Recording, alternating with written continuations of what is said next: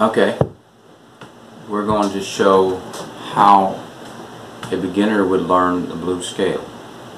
Just a beginner.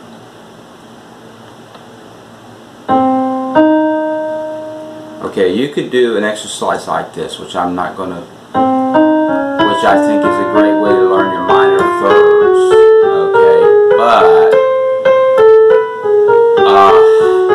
it's not good for a beginner. Okay, so those are all minor thirds. But a minor third, let's go with real quickly, we'll discuss what a minor third is because it's really important. What's really cool is the minor third is you take the major scale, which will do the white keys on C, and we'll take that, and the third one will literally take and minor it or flat it. Okay, and then that's how you started out, because it's got that minor sound. It's almost like you were playing a minor chord, but you don't usually play a minor chord unless it's a minor blues. Usually blues, at least more than half the time, probably, or what they call dominant. They're kind of like a major, more or less. But we're getting a little technical here. Okay, it almost sounds like this. It's a real kind of sad sounding thing, but when you match it with this chord over here, which is okay, it starts sounding like something. Instead of this, they're too much alike. Okay, but when you put them with this almost a major sounding thing, okay, you get this. Okay, so we're not going to keep on doing that. So we do a minor third, okay, and then we're going to go up 4. And that's 4 in the scale. Remember, we have a minor third in here. Okay. Now we're going to go. We're not going to the G. Okay. We're not going like this. That's another scale. Okay. Okay. That's your 4. Then this is called your 5. This is called your flat 5. And this is your G, which is your 5. And this is called your flat 7. It's always a whole tone or 2 half steps down.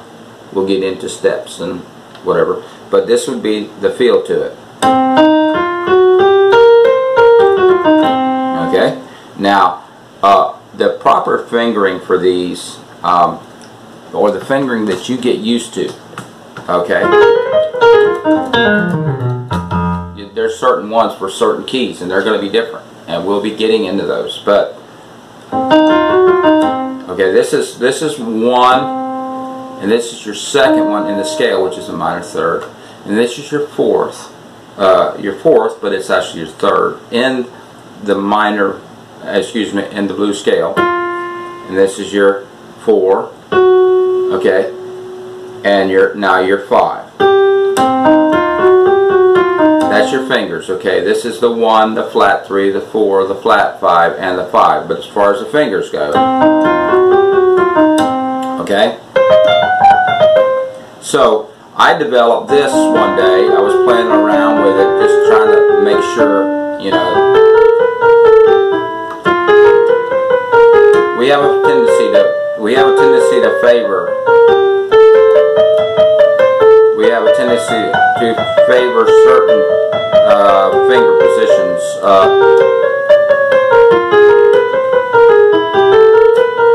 It's hard to do in talk.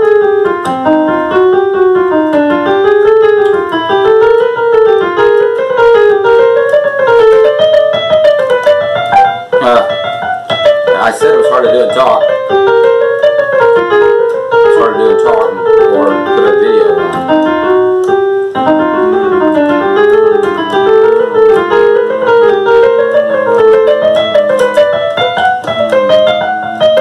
Okay, so that's the idea.